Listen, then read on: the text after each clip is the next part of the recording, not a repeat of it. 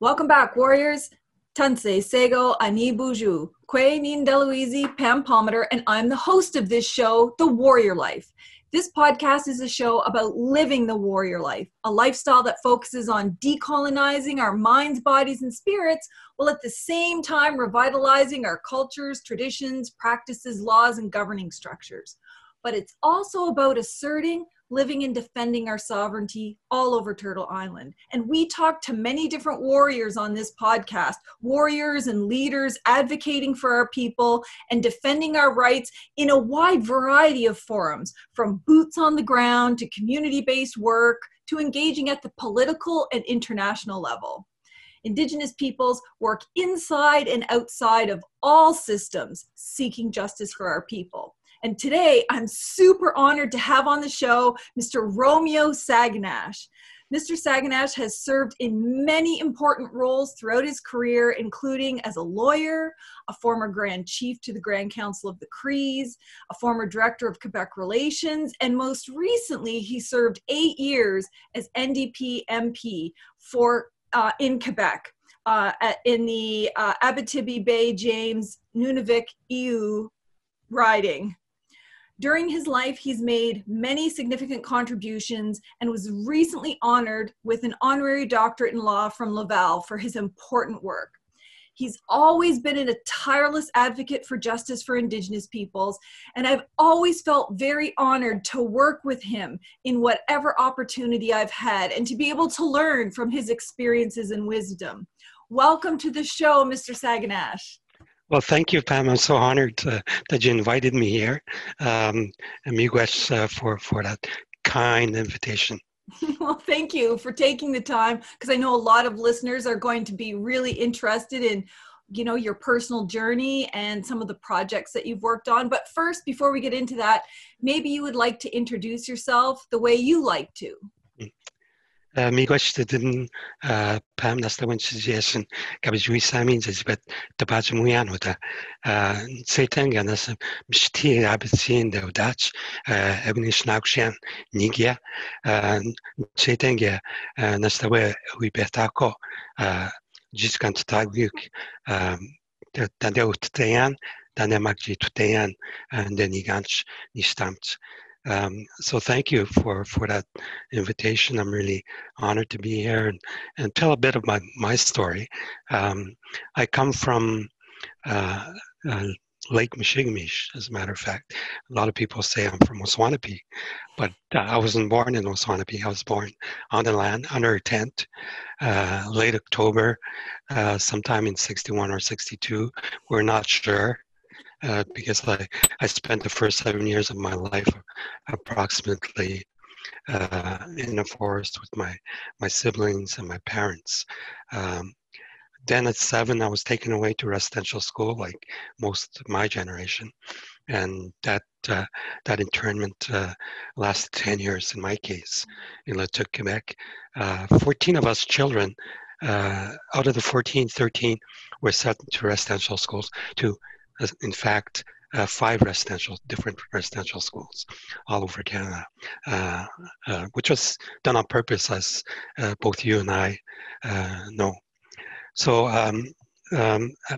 when I came out of residential school, guess what I did? I went back to the bush for 2 years. I lived off the land for an additional 2 years after I got out of a residential school.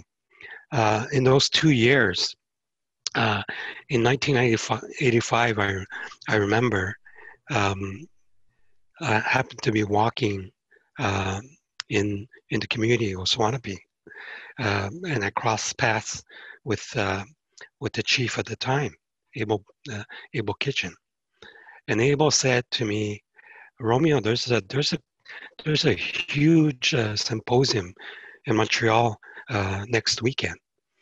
You should come. It's about the 10 years of the James Bay Northern Quebec Agreement. There's going to be a lot of participants. You'll learn a lot from what happened during those days of the court cases, negotiations that led to the James Bay Northern Quebec Agreement." He said, "We'll pay for your way, your travel, your room, your meals, registration, everything." So rather than going back to my camp where I was set up for, which was about two hours from Wasanabe, I went to that symposium in Montreal, 10 years of the James Bay Northern Quebec Agreement. On the second day of that symposium, they had this panel of all the lawyers that represented the different parties to the James Bay Agreement, but also in the court cases. So you had the Canada lead lawyer, the Quebec lead lawyer, the Hydro-Quebec lead lawyer, you had the Inuit of Quebec Association lead lawyer, and the Cree, Grand Council Cree lead lawyer, James O'Reilly, speaking on this panel. And as I was listening to James O'Reilly during his presentation, talking about the Cree, talking about Cree history, talking about Cree culture, the Cree territory, the Cree way of life, and so on and so forth, I said to myself, and I really said it that way at that time, I said, fuck, I can do that.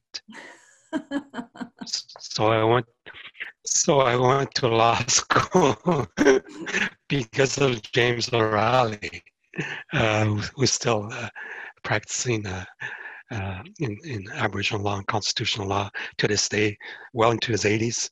I admire him very much, and he knows this story. So that's what got me into law. When I came out of law school in 1989, the very following year, I got elected as Deputy Grand Chief of the Grand Council of the Cree in 1990. Grand Chief and Deputy Grand Chief, perhaps you notice, but Grand Chief and Deputy Grand Chief of the Cree are elected by the people and not appointed by the chiefs of the Cree people. So it's everybody that gets to participate in the election of the Grand Chief of the Cree and the Deputy Grand Chief of the Cree. So I won my election by 55% at that time.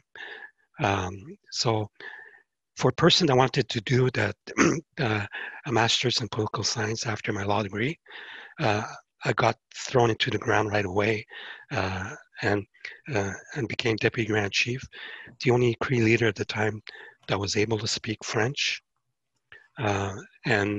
So if you recall, 1990, the Oka crisis, it was the beginning of our fight against James Bay II.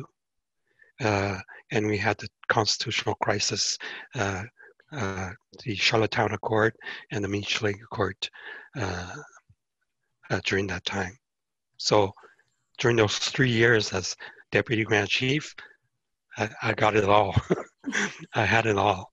So it was a great experience for me, especially as a young person back then.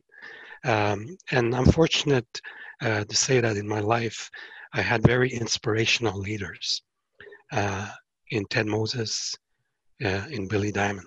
In fact, some 40 years ago, in 1981, Billy Diamond was my first boss.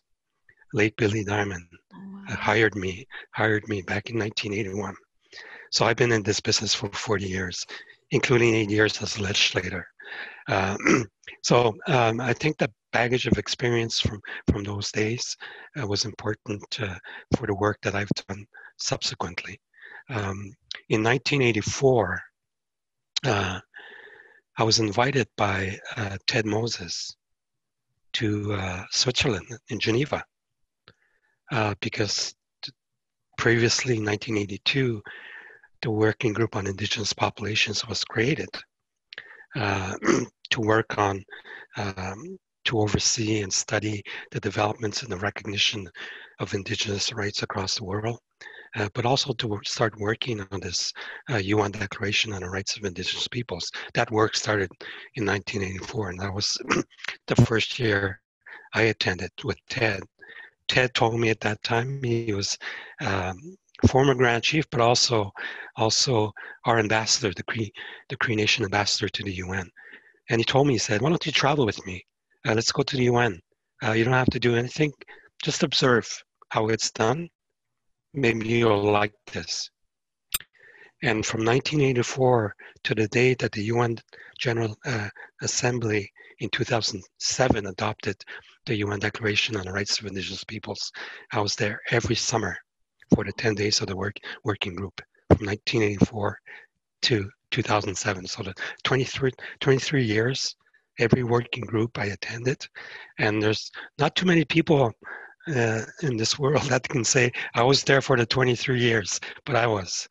So those are the kind of leaders that I looked up to when I was younger. And it brought me to where I am today. Well, that's incredible.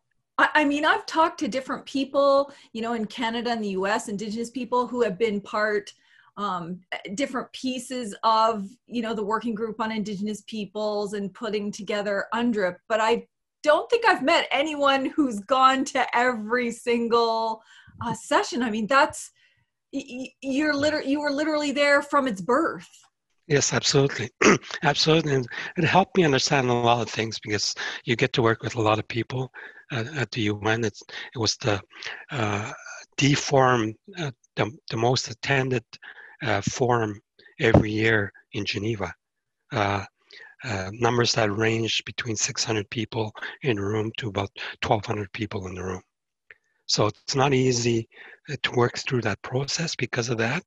And so many people wanted to speak to specific agenda items. So we had to organize ourselves strategically how to do that.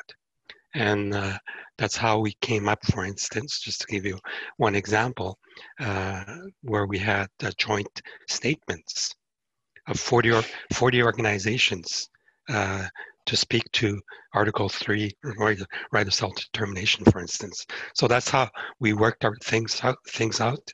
And it was quite an experience. And on the day that the UN General Assembly adopted the declaration in September 2007, I was in New York, but I wasn't in the room. Because at that moment, I said to myself, well, you know, I gave it my best. Whatever happens from here on, I think I gave my best. Time, effort, energy, resources to this effort. Whatever happens now, I cannot blame myself. Mm-hmm. So I took a walk. I went for a walk in Central Park and waited for the result. And it was overwhelming in the sense that although you know, we had to do a lot of lobbying to get it adopted because the majority of the UN state members did not attend these sessions in the development and drafting of the declaration. So the two blocks of states, the Asian states and the African states, were not really participants in a 23-year process. So we had to educate them. We had to educate them about the declaration, what it meant. If they had any concerns or questions, we needed to sit down with them, explain what the declaration was all about. And mind you, have no doubt that the ones that opposed the declaration in 2007, Canada, US, Australia, and New Zealand, also were leading a huge lobbying effort with these countries to get them to vote against.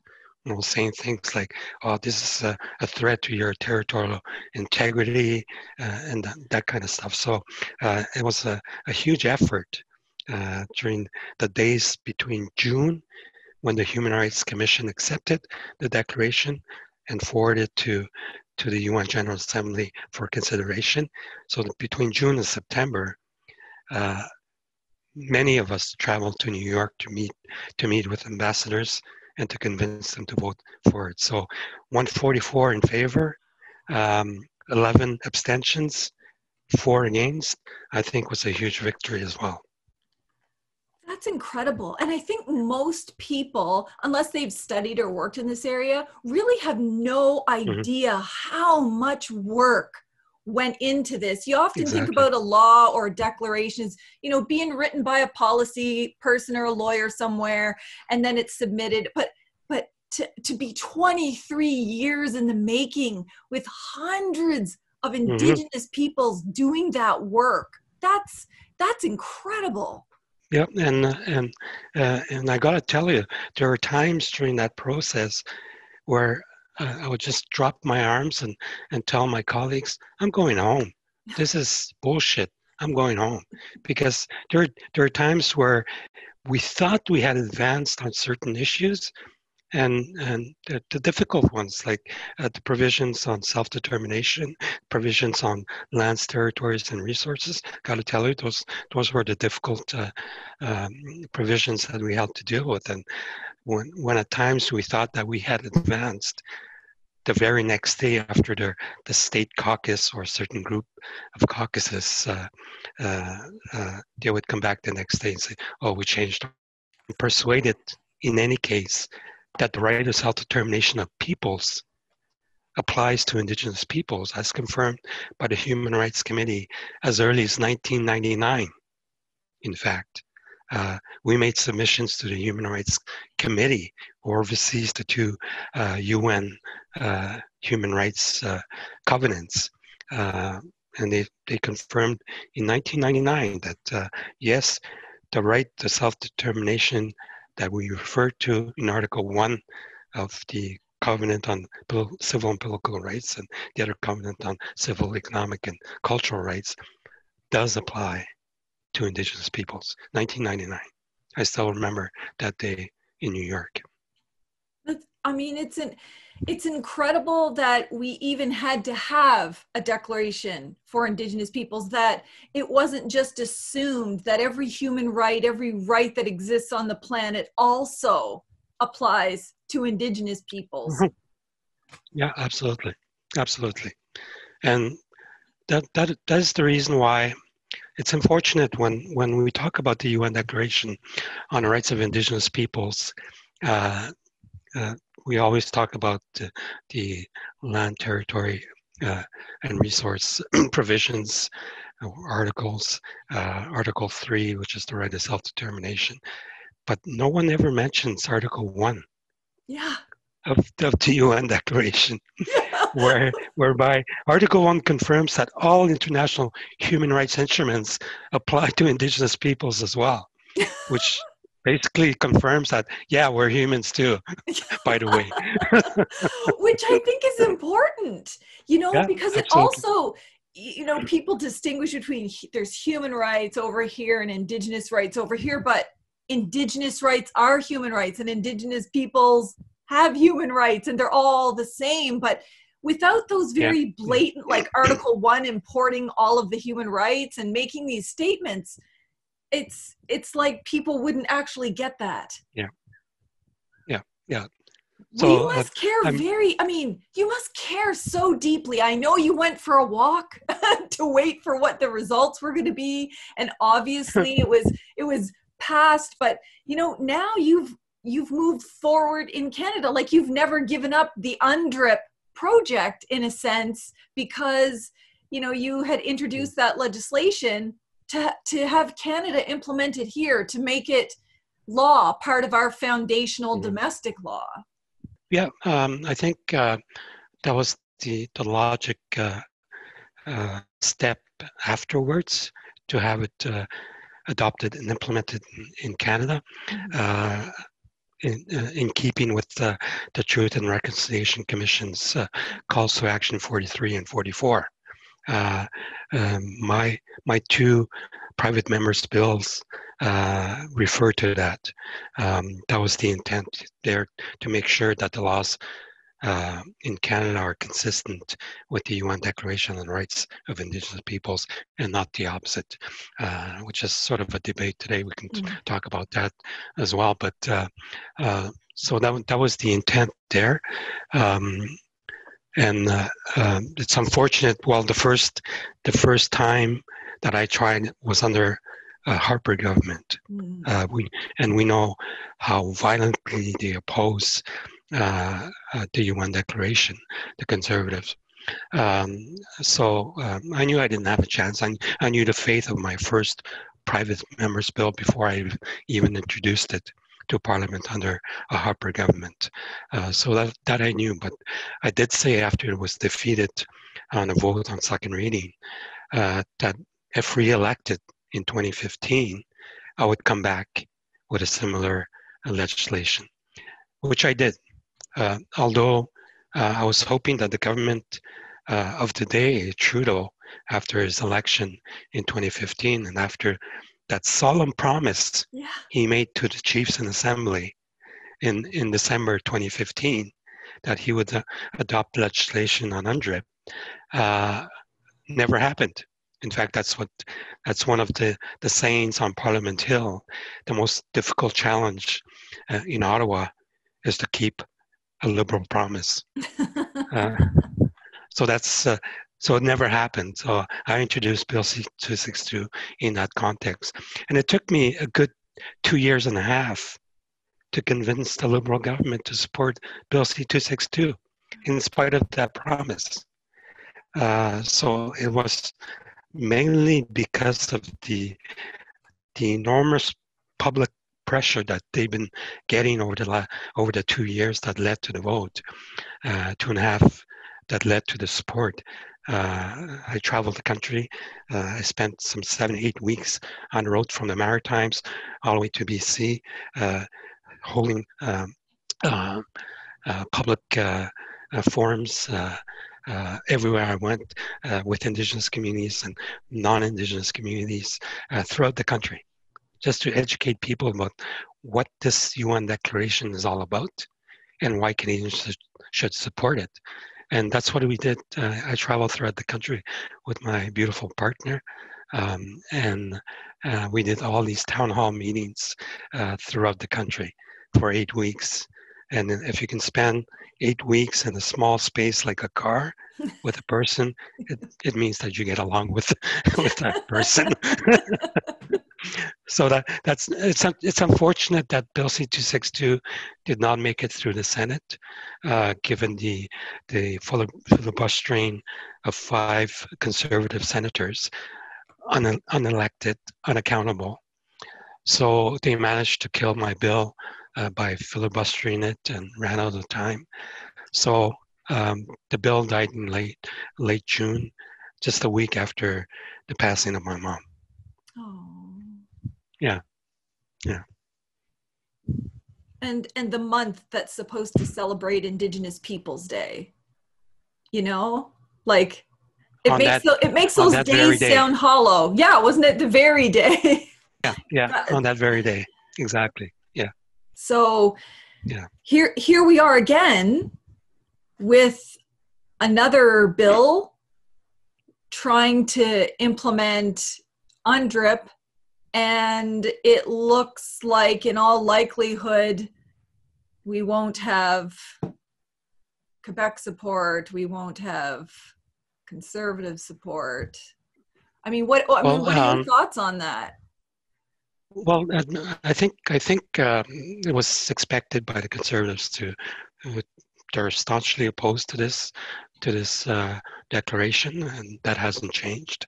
In fact, they refuse to be convinced of the opposite, because even during the process, the Senate with Bill C-262, they refused to meet with me, to answer their questions or respond to their concerns. They refused. So they refused to be convinced on this. Nevertheless, I think it is important to be mindful of the fact that the Bloc Québécois will most likely vote against it only because, and I tweeted this, only because they opposed anything called systemic racism. And there's a preambular paragraph that refers to systemic racism against Indigenous peoples. So they probably most likely refuse to support the bill because of that, which is stupid and unfortunate. But my concern is not that, because even with the Liberal and the NDP, this could pass. I also commented on Twitter. Well, I think the Liberals are pulling another Kelowna here, in the sense that they've introduced this. They've had it. If they were going to copy Bill C-262 almost word for word, they should have just introduced it at the first occasion. But they waited all this time. So it's late in the day. I don't think the bill will make it through all of the stages that the bill normally goes through before an election. I think we're headed for an election in late spring. And so I don't think the bill will make it through because of that. And it's all the Liberal government's fault, in my view. But in any case, I think the debates that we're having about it right now are worthwhile. I mean, there are certain people that are opposed to Bill C-15, which is absolutely their right to do so. Others that support it. I think that the preamble of Bill C-15 compared to 262 is more elaborate. Some clumsy drafting, some preamble paragraphs, in my view. Need to clarify certain things in the operative articles. There's a misunderstanding, or what I call in legal terms, a misread of Bill C-15. The bill does not say that the declaration will be bound by our Constitution, but it's the opposite. When the bill says that the UN Declaration on the Rights of Indigenous Peoples has application in Canadian law, it means that the courts can refer to the declaration to interpret domestic constitutional rights and human rights, for that matter. So I think it's important to make that distinction. This rule came about as early as 1987 in the Public Service Employee Relations Act of Alberta, 1987. It's a reference case.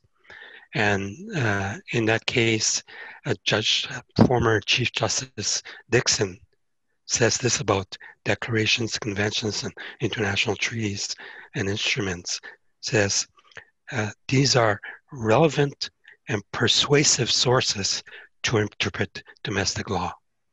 So that's the rule, and this has been quoted over and over again by the Supreme Court over the years. So that's the rule here, and to say that the declaration is going to be under the Constitution is a misinterpretation of the law in my sense. The other aspect that we seem to forget in that discussion is the fact that I remember the day, I think it was in 2017 or 18, on St. Valentine's Day.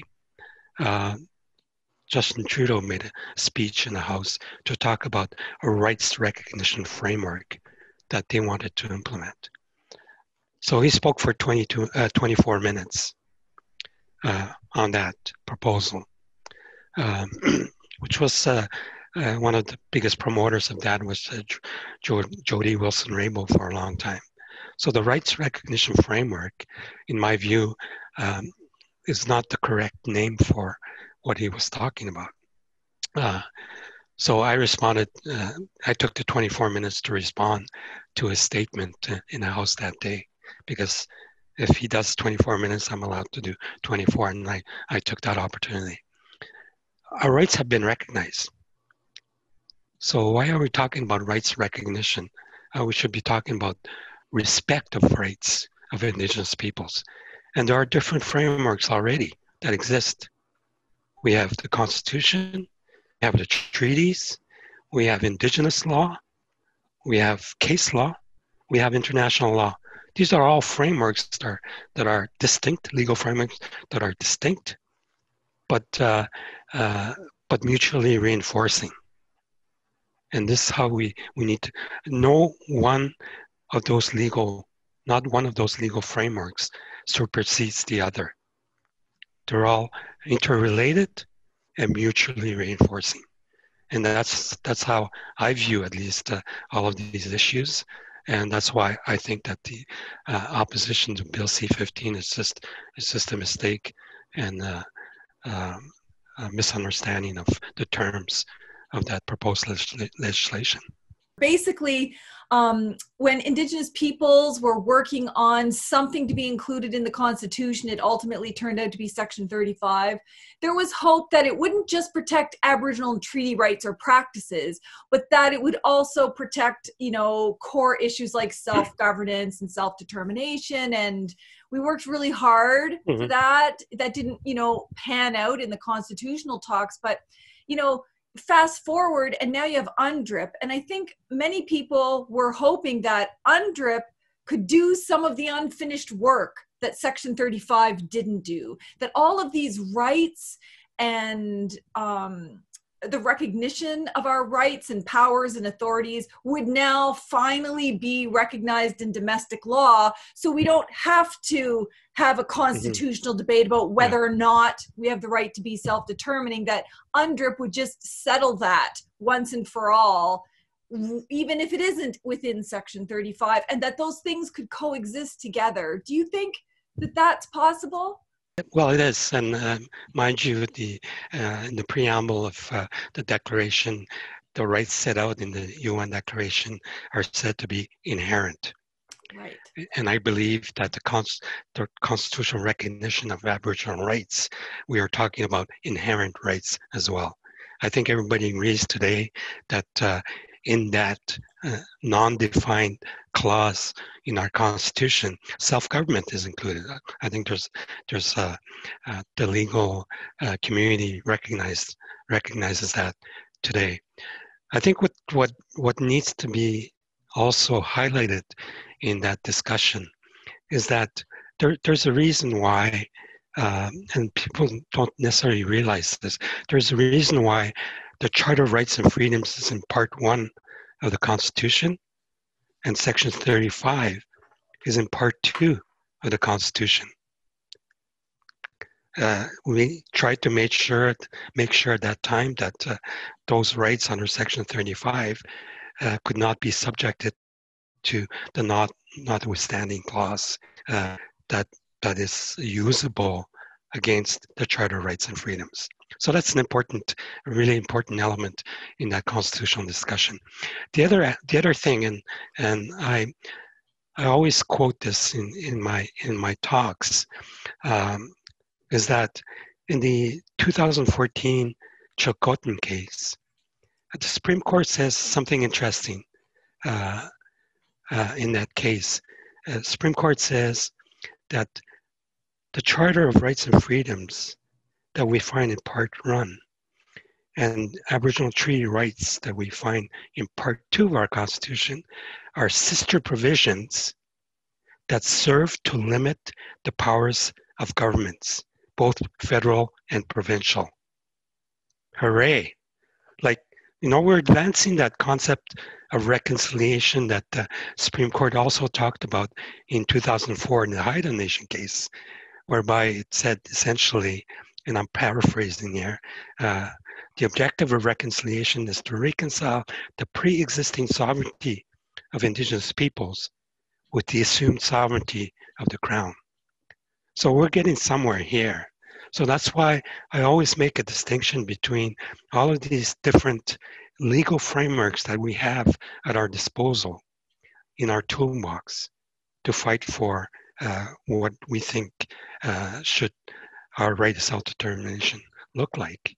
And I'm always mindful of those different parts that are useful to our causes. Well, yeah, and it's important to have these discussions and explain them and think about what the law is today, what it could be, how all of these things work together, and to remember that it was in fact Indigenous peoples that worked on UNDRIP, and that it was Indigenous peoples that said, let's include all human rights in Article 1, and it's Indigenous peoples who have said, let's not just lobby and work for this and educate people, but get it implemented domestically. And whether it's the Truth and Reconciliation Report or the National Mm-hmm. Inquiry into Murdered and Missing Indigenous Women, all of the testimony they heard consistently were calls by Indigenous peoples to implement it domestically. Now, I don't think any of us blindly have faith that the government will interpret it the way we want to, but that's Absolutely. like the next stage. Yeah. The first stage is having it as part of our domestic law. Absolutely. I mean, one part is the essential and fundamental part is the legal part, in my view. The rest is political. And I haven't, in my 40 years of experience, I haven't seen one government, provincial or federal, act in good faith when it comes to Indigenous rights in this country. Never. I can say that with complete confidence. I have never seen them act in good faith. And that will continue, unfortunately. And that's the legacy that unfortunately will leave to the future generations. And I always give this example. However clear our rights are stated in declarations in the Constitution, in case law, or in our treaties, they'll always try to find a way to get around them. And I'll give you an example. The James Bay Northern Quebec Agreement, in Section 28 of the agreement, is the social and community development chapter of the agreement, Section 28. It's very clearly set out in Chapter 28 that both governments, Quebec and Canada, on equal basis, 50-50, on equal basis, will construct community centers in each Cree village. It's written as clearly as I'm stating it right now. And for almost 30 years, both governments neglected to implement that provision. You know why? Because they claimed for over almost 30 years that there was no definition in the James Bay Northern Quebec Agreement for a community center. It's called bad faith. And I remember during negotiations with governments in those days, before I became member of parliament, that I used to tell them, you know what, I'm from Waswanipi, and 100 kilometers from Waswanipi, there's a non-Indigenous community called Le Bel-sur-Quévillon. And Le Bel-sur-Quévillon has a community center. In fact, it's called the Community Center of Le Bel-sur-Quévillon. It has an arena, a library, a movie theater, bowling alleys, a swimming pool, a community center. Even the offices of the mayor are in that building. And I used to tell them, we don't need that much. Just give us a fucking hall where we can meet. It's almost to absurdity the ways in which they will resist even just the basics. Mm-hmm. Yeah. I mean, really, if you, in the grand scheme of things, how much would community centers cost? In the grand scheme of things. Absolutely. But instead to fight about it. Yeah, and they make billions of revenues from our lands, territories, and resources every year, and we get peanuts out of those revenues. So I think that needs to change. Mm-hmm. We managed to do that a little bit with the James Bay Northern Quebec Agreement in 2002. And by the way, the Cree have signed over, since 1975, the first modern treaty. We've signed over 100 agreements with governments, both levels, with corporations in the territory. And that's free, prior, and informed consent in action. So when you respect that right of free, prior, and informed consent, both parties win. And that's what we've been doing over the years. Section 25.2 of the James Bay Agreement says that the $195 million that the Cree got as compensation in 1975 for that huge territory was the final payment. There was nothing that will come from that anymore. And but we managed to change that in 2002. Now we get at least 70 million a year in revenue sharing from the development of the territory. And that's since 2002. So, the things evolve incrementally, sure, but I think that's the kind of things that we need to work on. And I believe that Bill C-15 is just another incremental step in moving forward in that sense.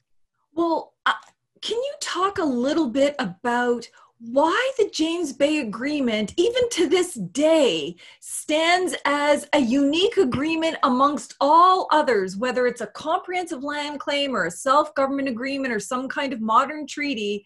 There is no other agreement that's ever been signed that is like that James Bay Agreement. I think the main reason is that, well, first of all, the James Bay Northern Quebec Agreement is the first treaty in this country that was also signed by a province. Quebec being that supposedly distinct society insisted on preserving their areas of jurisdiction, health and education mainly. So that's the reason. That's the main reason why our health funding and our education funding comes from Quebec. In the case of the Cree in northern Quebec, so that's one thing. I believe the other thing, the other main aspect of all of this, why there hasn't been any other treaty or agreement that closely resembles the James Bay Northern Quebec Agreement, because I think the governments have learned their lesson. They learned their lesson. They learned that over the years that this agreement is that they've given too much to the Cree under this agreement. Not all laws of general application, for instance, apply in northern Quebec. That's why we have a distinct environmental protection regime in northern Quebec because of the James Bay Agreement. That's why we have a distinct forestry regime in northern Quebec because of the James Bay Northern Quebec Agreement. So that's why we have all these provincial legislations that enabled many chapters of the James Bay in Northern Quebec Agreement in Quebec. So I think the government's learned their lesson from that, and that they will never replicate this sort of agreement in the future, unfortunately, because it works. Well, you would think that would be the logic that they would use to say, oh, yeah, look what works in terms of having 100 agreements with industry and government, and here's how consent works, and here's how there's give and take on both sides, and here's how governance can work. Why don't we do that elsewhere? You'd think you would replicate that, but instead, if you look at their policy, they've whittled it down to something not much more than Indian Act governance. And you think, why? You've got this massive difference. Even, I would say, although it's not at the same level, the Council for Yukon First Nations, their early self-government umbrella agreement is markedly different from the newer ones in BC, for example. And so it seems like they're constantly changing what it is that they're willing to put on the table. I don't know if you were born at that time, but I remember how other First Nations across the country really went at the Cree for signing the James Bay Northern Quebec Agreement. We were called sellouts. We were called traitors by all other First Nations in this country. But guess what? This worked out to be okay for us with all the different parts of implementation of the James Bay Agreement. The Cree get about $600 million a year. Wow. to finance their policing services, their school boards, their health board, the health board, justice system, their self-government, local self-government structures, and so on and so forth. So it's huge if you calculate that over 45 years. So I think it's important to realize that. But nevertheless, once you sign these type of agreements, the fight is not over. The fight just begins. And that's what I always tell people. Signing an agreement or a treaty is the beginning of the fight to get those rights respected and implemented. So that's the biggest challenge that has been there for us over the years. Like we were in court almost every year for the first 25 years against Quebec and Canada and Hydro-Quebec and forestry companies and mining companies, because once they got what they wanted with the James Bay project in 1975, they deliberately forgot about the rest and their obligations towards us. So we always have to be vigilant with this kind of stuff, and that's why they say that your freedom depends on your vigilance all the time. Yeah, well, it's something that you have to live every day. You never reach a state of, oh, look, it's good. We're all good. We've got all these rights. We can sit back. I mean, look at Nunavut. Even Nunavut, if you think about, how that was created, what has been one of their biggest beefs? Implementation in respect of the actual agreement. And that's a public government.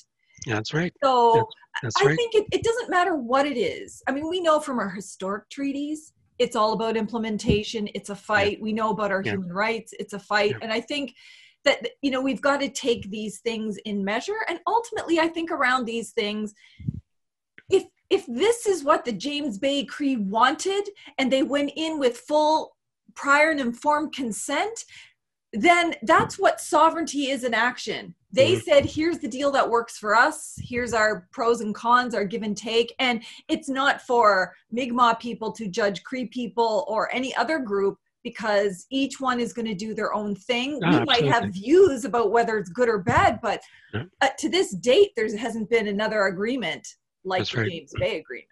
Yeah, and it's the Cree right of self-determination expressed through this partnership and peaceful coexistence that we thought we had achieved by signing the James Bay and Northern Quebec Agreement.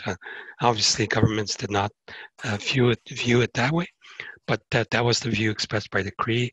Our negotiators at the time said there are two fundamental elements that we need protected in this agreement: our cultural rights to continue to hunt, fish, and trap if we so choose. And there's about 20% of the Cree population that still live off the land with a support program. Our institutions have adopted a cultural agenda and calendar for all of their activities, meaning that there's a goose break in the spring for everyone, including the kids in our school. So our kids start school earlier than the rest of the province and finish later than the rest of the province because of those traditional cultural breaks that we have in our calendar. So I think that's important, and that's why it's important for me to make sure that that wasn't there. And the agreement also provided for the possibility of others to choose different economy and different work, like I did. Although I still love to go hunting and fishing when I have an opportunity to do so. But at least that right is protected constitutionally by the James Bay and Northern Quebec Agreement, and I'm very grateful for that. Well, it's incredible, and I one of the things that I've recognized about you is that you have this history of the worst of Canada from residential schools, the best of your culture, living in the bush, being grounded in your like Cree politics, having worked at the Grand Council and worked on all these things, but also having worked in the Canadian political system. Like you've been in and out and in some of the most, working on some of the most incredible projects. Like, do you have any insights you could share with some of our listeners about some of the differences between working on the inside and the outside? Yes, I think for a long time, working from outside of the walls of the National Assembly in Quebec, outside of the walls of the Parliament of Canada, I finally decided to try it from within and see what I can do from within. And it was interesting. I resisted the idea. Every provincial election, every federal election, I'm asked to run for this party or that party, except the Conservatives never asked me. I don't know why, but they never asked me. But I've been asked for a long time.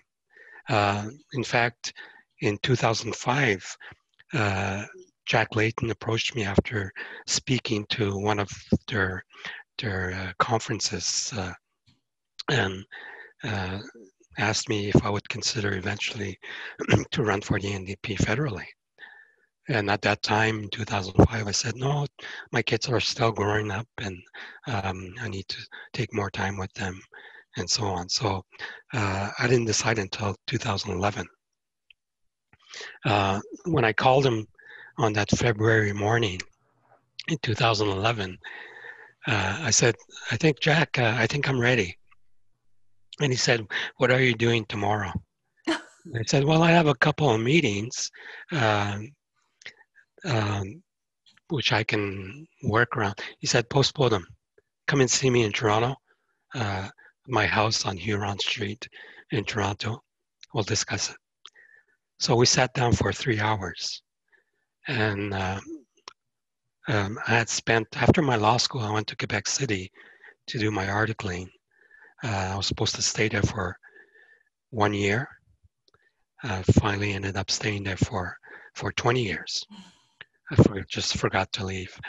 And so I wanted to run in Quebec City, and Jack thought otherwise. And he said something important to me at that moment. He said, you know what, Romeo? All of the global challenges that we have today, whether it's the climate crisis, water crisis, resource development, Indigenous peoples and the future of Indigenous peoples, the North, all of these challenges that we have globally are also in that writing of Abitibi James Nunavik, which you pronounced right, by the way. Oh. It took the Speaker of the House three years to pronounce it right. It took you 1 minute. So he said, all of those challenges are also found in your homeland. So why don't you go back home, buddy? He said. So that's why I ran in Northern Quebec instead. And although I resisted the idea of running for office, federally or provincially, I'm glad I did it. Those 8 years were difficult, challenging at times, but very worthwhile from an experience perspective. You know, I walked into that place trying to change things. And I know that you cannot change colonial places just by snapping your finger. I know that. And the first thing I did at the very first day, at the first session of the 41st Parliament after my election in 2011, is I went up to the clerk and I asked her, may I ask my questions in Cree, do my speeches in Cree, and provide my statements in the House in Cree? And her response was very clear and direct. She did not even hesitate. She said, Romeo, as a jurist, you should know that the official languages of this place is French and English.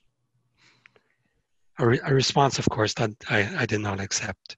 And I worked on that. It took 7 years to finally change that. So it's a small decolonization step, but it is nevertheless a step. So any Indigenous member of Parliament today can stand up in that house and speak his or her language without having to fight for it. I'm proud of that. And I did the same with C232, 262. Of course, I fought hard for that. The legacy of C262 is that more people in Canada are educated about the UN Declaration on the Rights of Indigenous Peoples. That's what I leave behind, and I'm hoping that we can move forward from there. But it's being inside those institutions is also an incredible platform to advocate for the things that you fight for. It's a platform, and it gives you access to media, gives you access to a whole bunch of things that an ordinary citizen, whether Indigenous or not, does not have. So you have to use that privilege wisely, with very clear objectives in your mind, what you intend to achieve in that kind of place, which is very racist, sometimes open, sometimes very subtle, and racism is so normalized, especially in those institutions, that people, MPs sometimes don't even realize that they're racist in their comments. Mm-hmm. One of the first encounters I had with a member of Parliament from the Conservative Party was in the gym, because I hang out in the gym. You need that to keep your sanity. So I was working out, and this Conservative MP,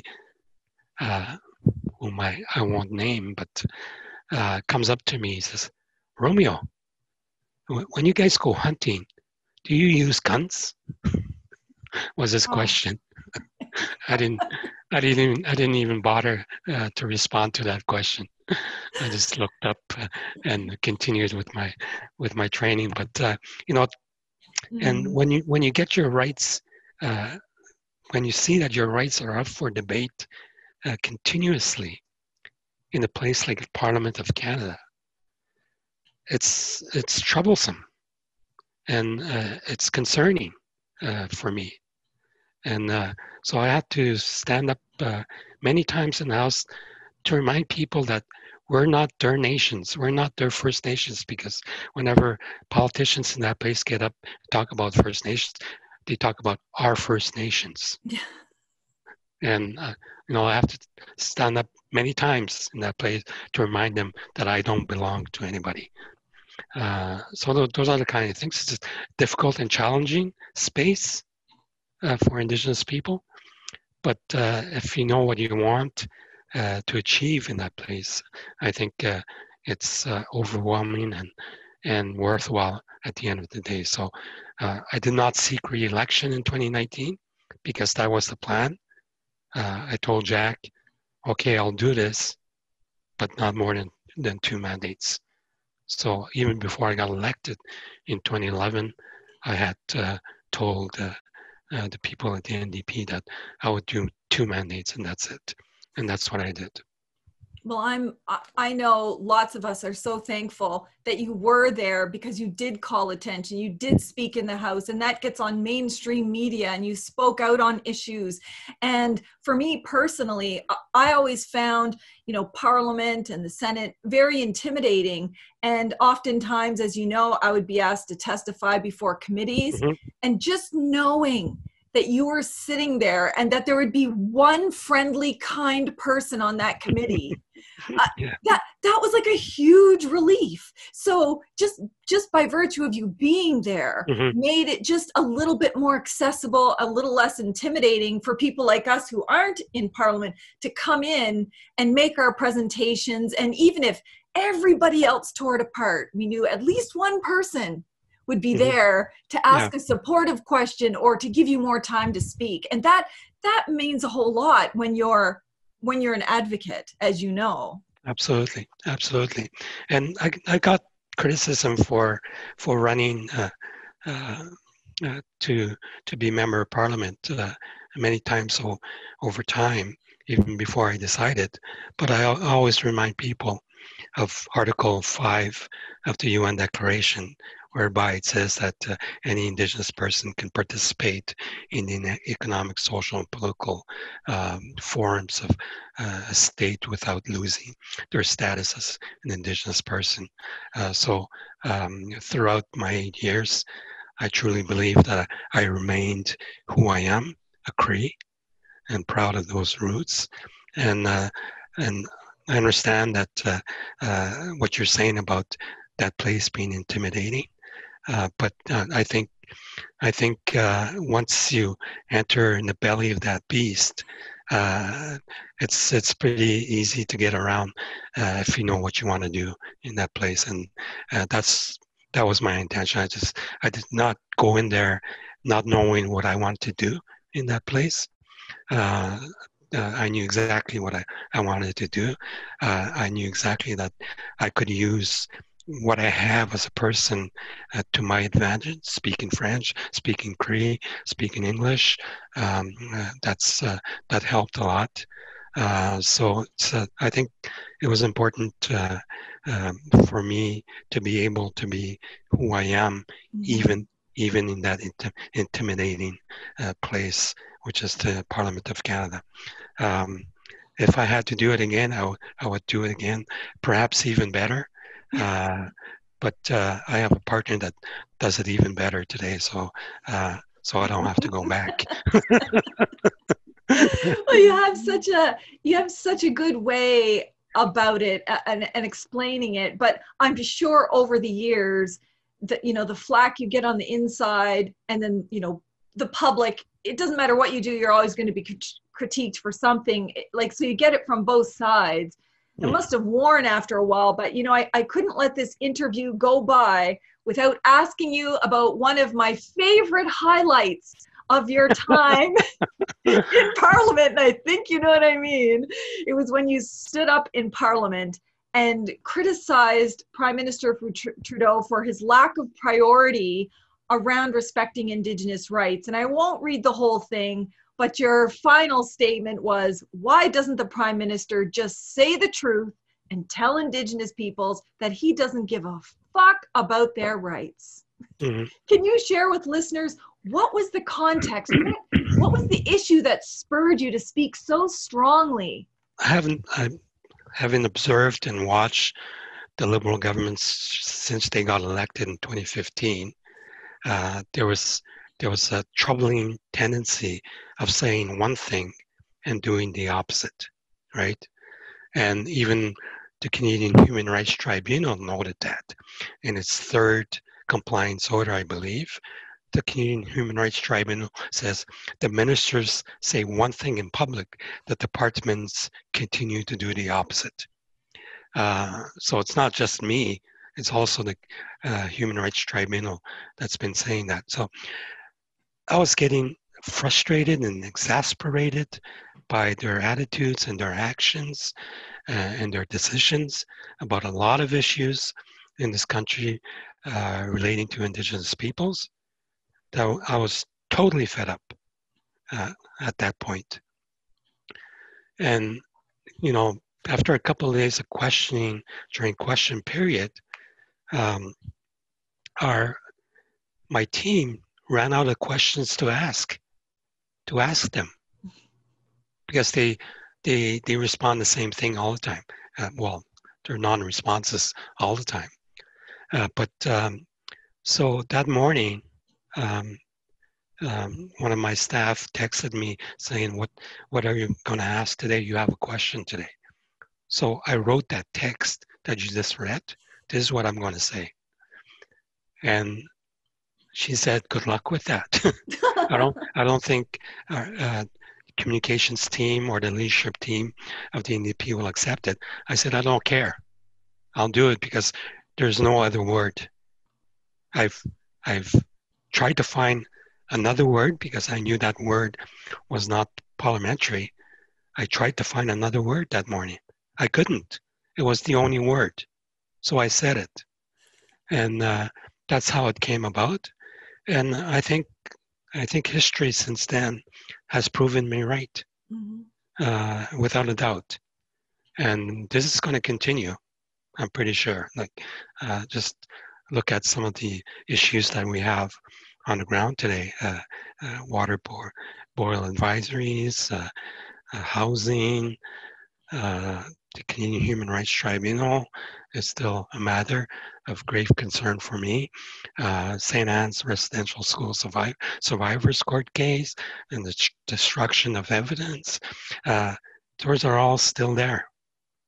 And so one of the changes or amendments that I wanted to bring, and I'll bring it up with Bill C-15, is that Bill C-262 talked about ensuring that the laws of Canada are consistent with the UN Declaration on the Rights of Indigenous Peoples. What I proposed at the end of those hearings in committee was that maybe we should add to laws policies and operational practices. It's the operational practices that continue to this day that gets us where we are with these different issues. And my vis-a-vis with the Liberal government on committee at that time told me it's a good idea, but I don't think I would be able to go up the chain of command to the PMO to achieve that in time. So we left it at that, and we left Bill C-262 as is because of that, because there's a lot of things that had to go up and down all the time. So, so those are some of my regrets about the process that I had to go through. But overall, it's been quite an experience. I'm glad I did it. I have that in my CV now, member of parliament for more than 8 years. And I guess it brings me to a point where I know a thing or two about parliamentary process in this country.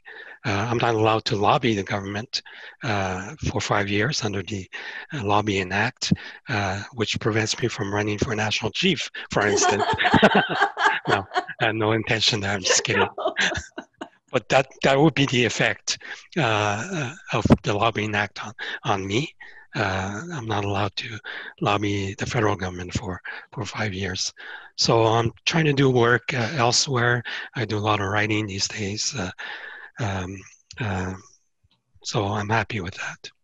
Well, that's good. And we're thankful for everything that you've done, because we all know change doesn't happen always when we want it. I mean, our ancestors fought generations ago for what we have today. So the seeds that you planted, the work that you did will be picked up by someone else and in another generation, and it might be brought to fruition in the exact same way or in a different way, but it's the fact that you were there fighting the fight, representing us, having that voice, and supporting us behind the scenes, because that's the stuff people won't see. All the ways in which you help lift up other voices and support people. You know, you don't get credit for all the work, but well, that's a good point, and maybe I want to address that because I think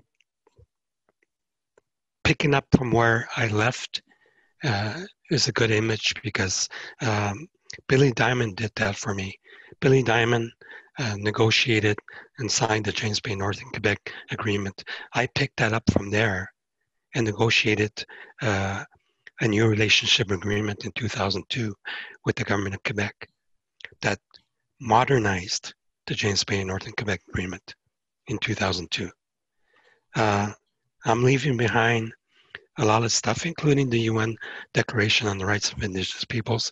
And it's up to the younger generation or the upcoming generation to pick that up and take us wherever they think is a good place for us. That's my only legacy, I think, to bring us to where we are. And it's up to the next generation to pick it up from there and take us further forward. Incredible lessons learned too. I mean, you still have so much to share with people, so I hope your writing will eventually be public and you can come back on the podcast and share what you're working on, because it's, you know, through all of these lived experiences, what worked, what didn't work, what strategy should we use, what shouldn't we use, that's gold, you know, and that only comes from being in the lived experience. And I guess before we say goodbye, if you had a vision for Canada, where should we be headed? What would make the core difference in Canada's relation with Indigenous peoples, do you think, in addition to recognizing UNDRIP and implementing it? I mean, are there other things that you think are really fundamental? I think the problem has always been, and I'm speaking from 40 years of experience, is the unwillingness of governments to start from a good faith position with respect to Indigenous peoples. You know, the honor of the crown is always at stake when you're dealing with Indigenous peoples in this country. And that's because of the bad faith that is always there with governments, whether provincial or federal. Let's recall the fact that the BC government adopted the UN Declaration legislation and couple of days later, kicked out the Wet'suwet'en off their territory, and I dislike when politicians say this is going to take time. Be patient. That's what John Horgan said at that moment. You won't. This is not the first time you're going to be disappointed. These matters take time. Be patient. Well, we've been patient for a long time, I think. And so it's not a matter of patience. None of these issues are complicated. None of these issues are complicated. It wasn't complicated to find $12 billion to buy a pipeline, right? So it shouldn't be complicated to fix all the water boil advisories that we have already, or the housing crisis in our communities, which is clearly exposed now during COVID. You know, all of the inequities and inequalities that Indigenous peoples face in this country are now clearly exposed by this pandemic. And so I think the James Bay Northern Quebec Agreement, just to go back to that, is a pretty complex and complicated document. Almost 500 pages disagreement, and yet it took 1 year to negotiate. Wow. The 14 pages of the agreement in principle in 1974 took 1 year, and the 500 pages of the final treaty took 1 year. So if there's political will by governments to do the right thing, or if they are forced by courts to do the right thing, we can do it pretty rapidly. But that's never the intent of governments, unfortunately. And that's what I had to fight over 40 years. And unfortunately, that's what our children will continue to fight for the next 40 years.